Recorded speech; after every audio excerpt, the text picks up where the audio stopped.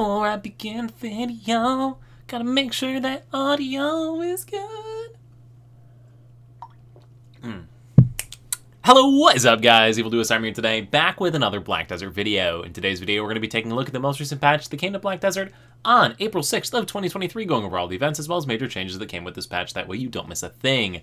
This week's patch brings the much-awaited and anticipated trade rework, and a couple other little events and stuff to take advantage of too. So yeah, quickly before we cover all those things, if you're new to the channel, new to Black Desert, or you've been watching videos on the channel and still have not subscribed yet, please consider it. Helps grow my channel, you stay up to date with new content, and we both win. And without further ado, let's get into it and start off with the events like we do every single week. And first off, we have an IRL themed event here. So what you're gonna do is decorate some eggs in the theme of Easter that is pertaining to your class. So like an Easter egg for your class, something that you would do to like represent that class. Post a picture of it in the forum section. Links are all in the event post itself, and be entered for the thing to win. So winners are gonna receive these items that you see right here. Plus the runner-ups are gonna get a little fluffy bunny pet. So if you're interested in doing some posting and making some eggs, next up, we have Twitch drops. So for those of you that are in the Twitch drop system, you can get your free stuff here for watching your favorite streamers, including me, every single weekend here. But for all other streamers, April 6th through April 13th, check them out, get some free stuff. And yeah, I'm twitch.tv/evildoisarm if you want to watch me this weekend. But watching anybody will get you these rewards. But again, twitch.tv/evildoisarm every single weekend. Check me out. If you haven't linked your Twitch account to your Black Desert account, you're going to need to log into your account right up here on the Black Desert website. Log in and link your Twitch account. That will get you set up to receive these different drops while watching your favorite streamers. Next up, we have the Find the Right Items for Your Adventures here. So this one is a Velia-based quest. So Velia is right up here towards the top of the map, one of the first places you'll come to in the game. And to get started with the quest line, press the comma key to bring up the Black Spirit. Click on the quest tab, head over to Event, and you are looking for the quest Valentine's Visit to Velia. Accept that quest. It should place a marker on your map. If it doesn't, click on the quest here and click the track button, which is this little diamond here. So go ahead and click on that and head on over. Go ahead and talk to them, chat through their quest, mash the button until you get the quest that says help you find their egg, and it just auto-completed for me, so that's pretty cool, I guess. Now the items that you got from that are some furniture items that you can set up inside your house. They'll be inside of your character's inventory. If you talk to Valentine again, he'll have another series of quests that are for Rainbow, Raindrop, and Star Pattern Flounder eggs. The Raindrop egg is for defeating monsters, the Rainbow is for horse training, and the Star Pattern is for life skilling. These eggs can be obtained by finding 20 eggs out in the game world, so you're looking for these Flounder Goose eggs, bring them over, and then getting a total of 20 of those eggs will allow you to pick up the different items. But yeah, basically go around in the world and find these eggs to continue along with this quest line for this event period. Again, the event period is running for a total of 2 weeks here, running through April 19th.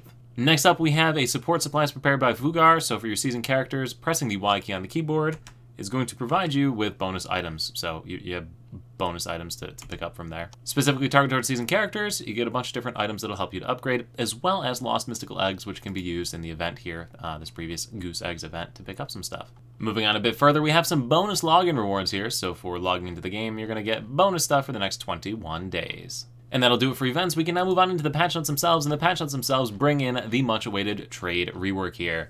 So I'm going to make a full-on in-depth guide for this trade rework, but to kind of get you started. If you head over to any one of the trade managers located in any of the major cities in the game, so like the major city of Heidel and Sarandia, or Velia and Balanos, or Calphion and Calphion, basically the capital city of the region, if you head to the trade manager there, interact with them, and click on the trade tab, you're going to see a bunch of new items here with a lot higher value than you're typically used to seeing. These items are broken down into different categories, and these categories are sort of important here in a little bit, you'll see. But you can't buy any of these items from these trade managers. You'll need to buy them from a connected node, and you're going to want to make sure that node is connected to a whole bunch of other different nodes that you want to sell at, since you can't sell at the same node you buy from. Complicated, it'll make more sense in the full-on video guide. I'm just trying to get you started here. Just real easy get you started. To see the different nodes that you can buy from, click on the Live tab, and click on the Order Contract button.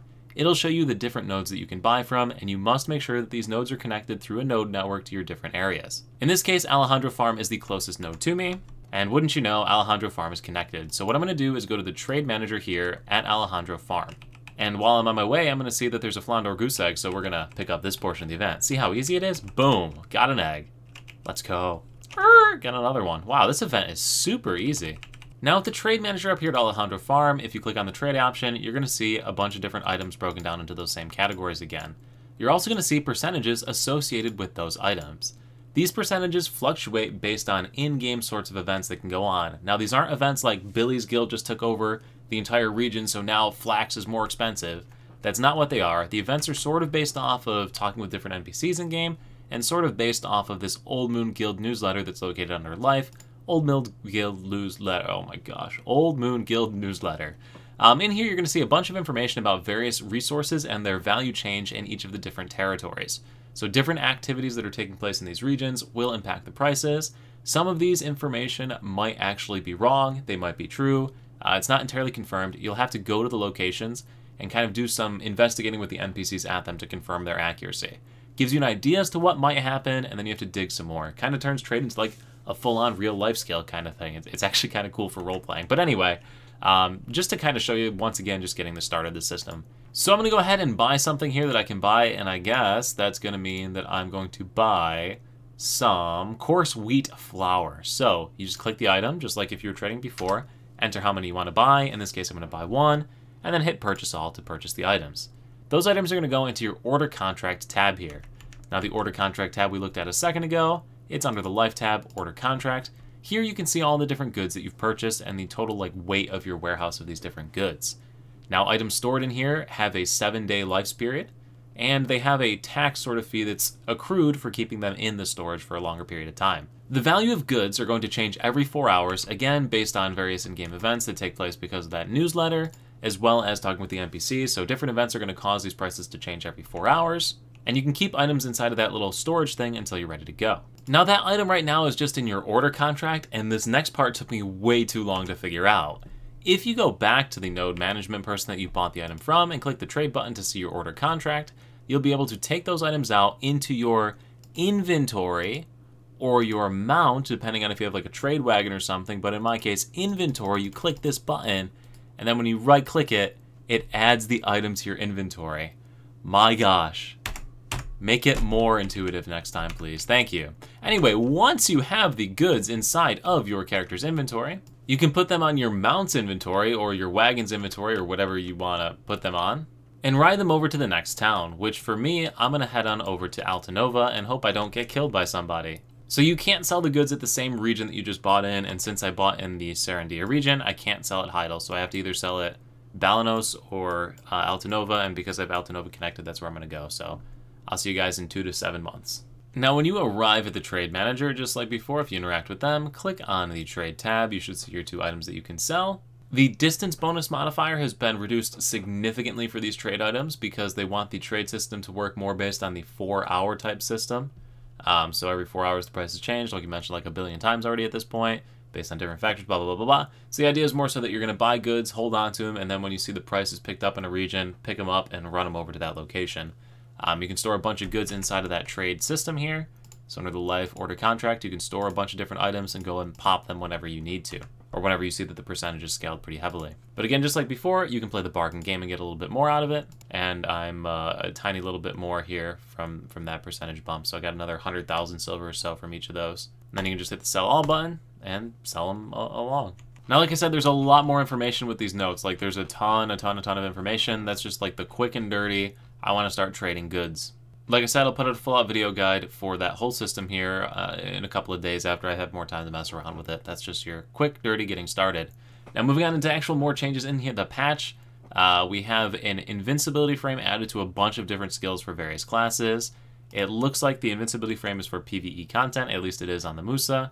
If I go over Chase, Chase now has invincible during PvE, so interesting there. As far as class tweaks, Ranger got a little tweak to some scalings, and other than that, nothing too crazy there. Because of the trade system changes, the trade items, like the wagons, have gotten weight limit increases so that you can store more trade goods on them. And then training EXP is going to be acquired as you continue to fill the EXP bar for your horse, not just by leveling up the horse, which is pretty cool there as well. Beyond that, though, guys, nothing else too crazy with this one. So again, the big thing here is this trade patch. Definitely something to mess around with. Like I said, I'll put out a full guide on it here in a couple of days. But now's your time to let me know what you think in the comment section down below. What do you think of the patch? What do you think of the trade system? Let me know. Anyway, guys, I hope you found this video useful. Be sure to check out the other videos on the channel. And once again, check me out every single weekend, Saturdays and Sundays, over at the Twitch. And thank you all so much for watching. I'll see you at the next YouTube video, Twitch stream, or wherever I happen to see you. Peace.